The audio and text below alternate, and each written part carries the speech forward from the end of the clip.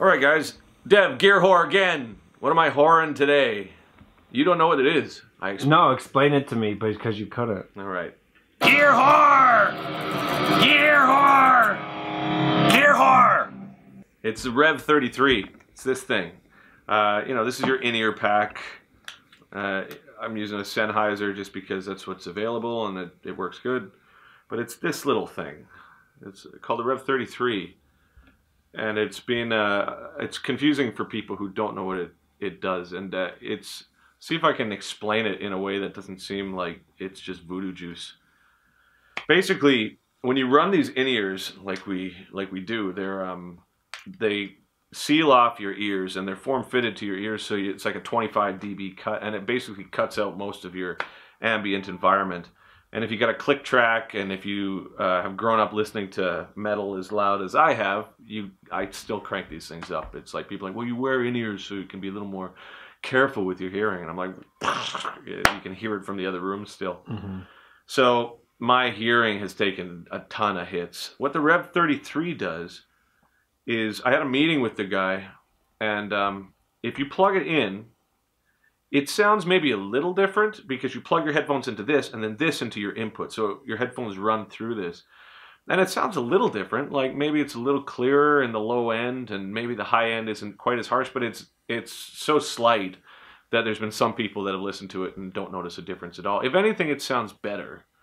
But it does very little on the surface. But what the engineer explained to me is that the way that the in-ears move and the way that the vibrations are carried into the drivers of your in-ears produces a kind of distortion that is not audible, but how it hits your eardrum is chaotic just by the nature of it. So what the REV33 does is I guess it either reverses that or flips a polarity on it. So the way that your drivers vibrate are less chaotic. This is how I would explain it. Okay, that doesn't make any sense. But no, it does. It does.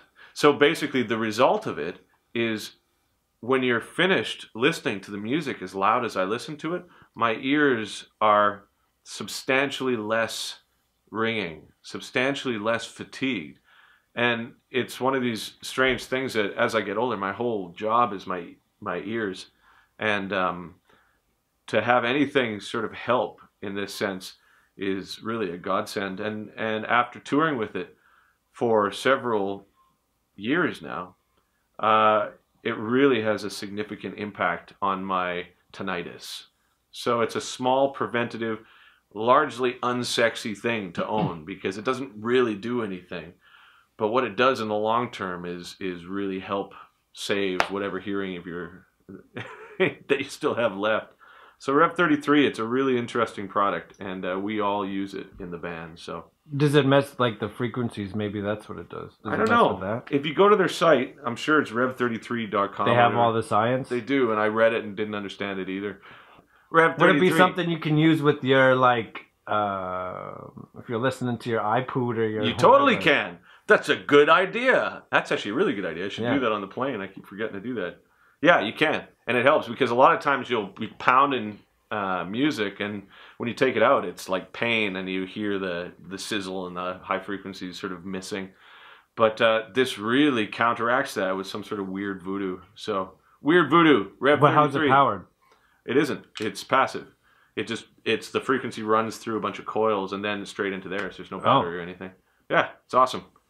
I highly recommend, as a whore for gear, that you buy a REV33. This is Devin with Zim, who's a whore for other types of gear, saying, suck it.